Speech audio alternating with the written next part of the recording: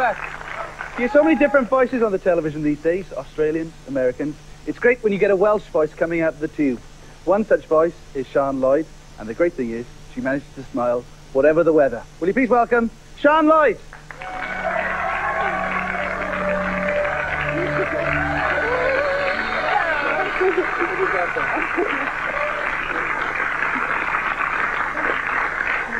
You can put your elbows on the table, ma'am won't mind. It's very tall, isn't it? It's a bit of an odd shape. Anyway, it's lovely to have you here. Busy day, 2 live programmes. Very busy day, yes, my second one. But my goodness, the look of this, superb, isn't it? It's a bit posh. It is. I've really tarted myself up for this one. Now then, just a couple of things. We mentioned earlier on that there's a deep depression over you because of your music. What happened? Oh, God, yeah, low pressure indeed.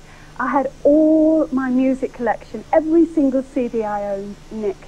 We got thieves a couple of weeks ago, and they stole my whole record collection. I've got nothing at the moment. But you are, I mean, you are a music fan. That's the whole. Oh, I'm a music freak. And yeah. I asked around that, and I said, "What do you think Sian Lloyd would like?" And people said, ABBA, maybe The Sound of Music. Oh, thank But the type of music you listen to. What weather girly music? That's right. Yeah. No. No, I like JJ Cale, John Cale, Ry Cooder, Tom Waits. Love Tom Waits. That sort of thing. That's real gravel because. Underneath it, I know that people get this impression that you're very glam on the telly, and that's great, but that's the job you do. You weren't like that originally. You were a journalist, a hard-nosed journalist.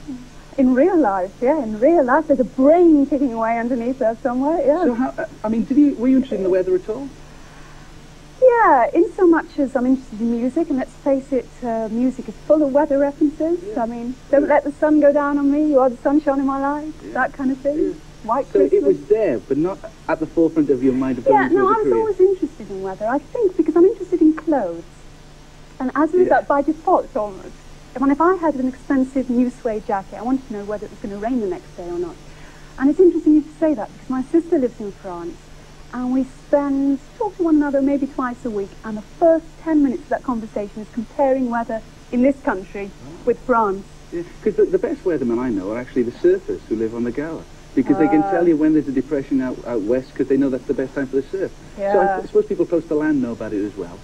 Going back to your journalistic training, because it was through that you got the job as the weather, weather girl. Or presenter, why not? Yeah. So all right. So what was the job you had in London? Because you worked in Wales originally and moved to London. Yeah, it was journalism, TV journalism. I worked for Worldwide TV News, the TV news agency. You know, John McCarthy's lot was taken hostage. Right. Yeah. And basically I broadcast throughout the world, but not in this country. I was like a stringer for ABC in the States, Channel 9 Australia.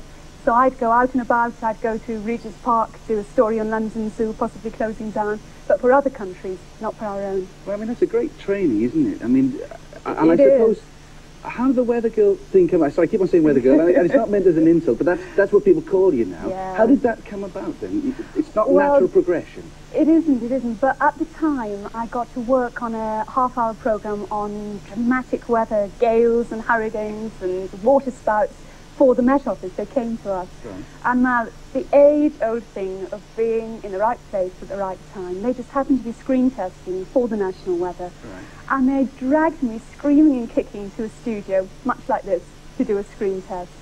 And I think I was the only one who could stagger through 3 minutes without drying up, so I got the job. Yeah. Are you pleased you've got the job? Is it because it must change your life? I saw you in the Sun this week. I've seen you on. You read the Sun?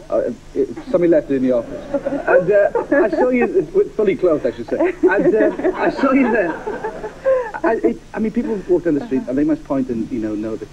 Yeah. Sian, isn't it? Do you like that, or is that something you just get used to? No, I don't particularly like that at all. The worst thing is when you go shopping to Marks and Sparks and everyone looks in your trolley to see what you bought.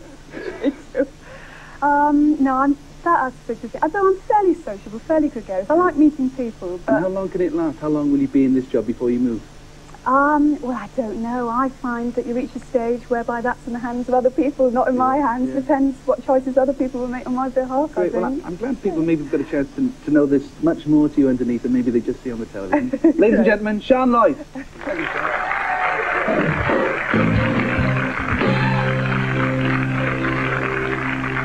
Sian Lloyd, flying the flag for Wales on television.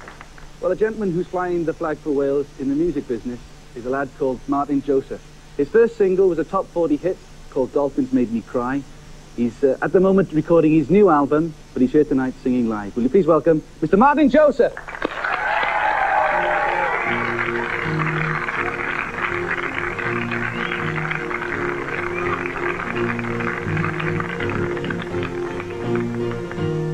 I could start with the pimps and the bullies and those out of tune. Move on to dictators and waiters on people's misfortune. Deal with the pride of the many who won't help the few. Reel off the names of my heroes and find one for you. Demons and diamonds and lovers of gold, those who stay warm while some freeze in the cold. Here I stand, aware of the condition of my heart. Here I stand, I'm aware of the condition of my heart. I could talk of another world waiting, the new world to come. Reel off the things I deem worthy, and one by one. Tell you the reason it's happening, yeah, I'll tell you why. As I make up my donations, I forget to cry. We got lipstick and glass to cover the scars, and I've heard that there's folks who trust in the stars. Here I stand, aware of the condition of my heart. Here I stand, I'm aware of the condition of my heart. And it's funny, the older we get, the more we keep asking. And maybe to never stop asking is part of the plan. And here I am, here I am, here I stand.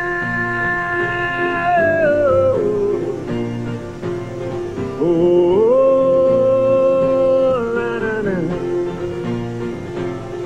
I could talk of the racketeer, hoodlums and preyers on fear.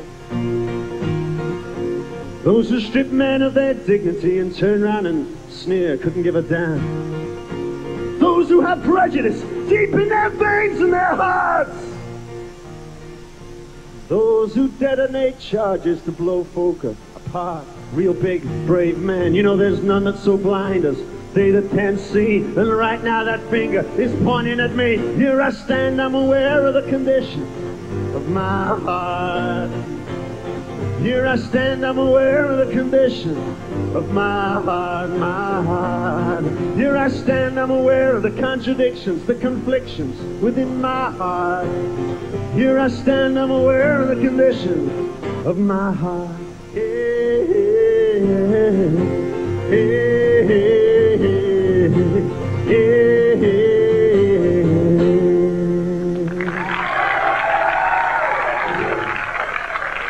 Thank you.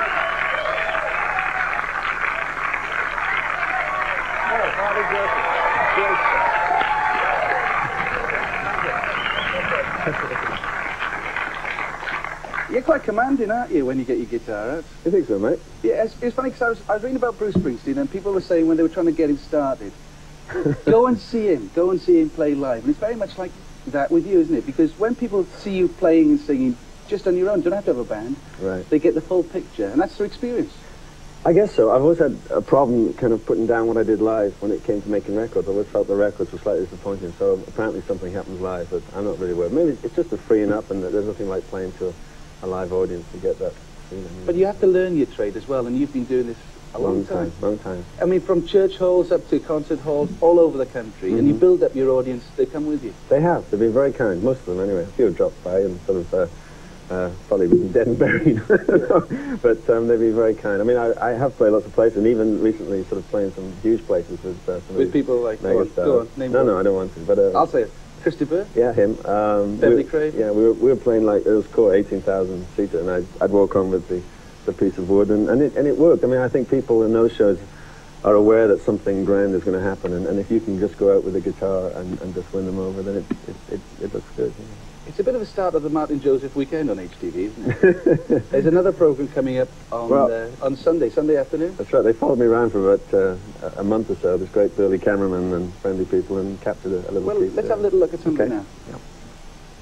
We believe that the songs that Martyn writes and the way that he touches people with his music is very important, and it's something that we want to be a part of, and we think will be successful and we can make money out of. I would not give up on anyone except maybe. I still hold on to a dream for me. I would like to see it turn around and find it deeper. Must be rough now with all the bitterness washing over you. People say to me, what are your ambitions? Well, to be a good dad and a good husband. That's the hardest thing. It's easy to make records. You know, anyone can go in the garage these days and make a dance record that goes into the top 10 with enough money spent on it. It's a lot harder to spend time with your kids and make sure you're doing the right thing. So, you know, those are the tough things in life.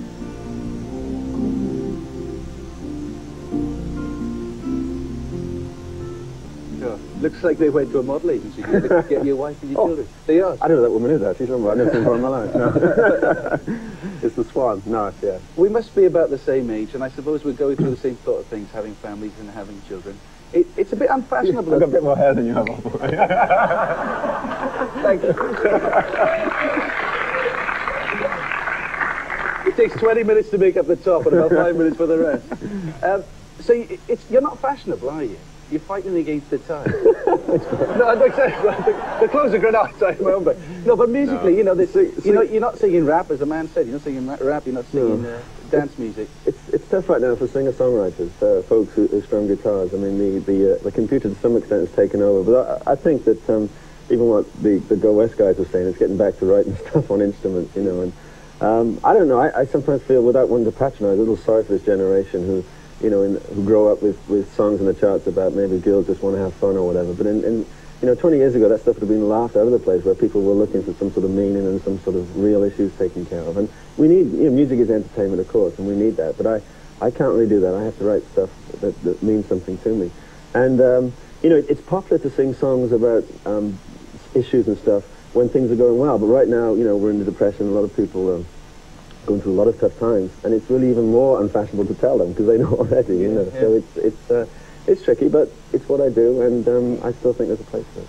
Because the nice thing, I think, is that you haven't forgotten your roots. I mean, there's no reason why there shouldn't be people to come out of this part of the world and write about their home area, not write about Sacramento or San Francisco, but to write about Cardiff. Yeah. I know that's happening now, isn't it? You're writing songs about Cardiff Bay and about here rather than anywhere else. I think, you know, when I first started writing songs when I was 16 years old, you don't necessarily care too much about where you come from. It's important, but it's not the biggest thing in your life. And then when you get a little bit older, 30, you know, 30, you know, you begin to suddenly look around and you want to know your roots, because you begin to have to pass things on to others, your kids and stuff, and you want to have some sort of foundation, some place where you can look to and say, that's where I'm from. And I've really begun to look around me, and some of that's been reflected in some of the writing. Because a lot of the people you must meet can't be as together as you can with families and kids and all that. Well, I'd be a bit judgmental on my part to say I was together. I'm doing my best. I mean, I think without, you know, you mustn't be judgmental. I think it's a place to have compassion and understanding. It's a real tricky time in society right now to keep families together. And there's no, you know, there are no easy solutions. So I'm doing my best, but, you know, you have to have compassion for people. Finish the album before Christmas? Single in January? Yep. Great. Martyn Joseph. Great. Thank you. Yes.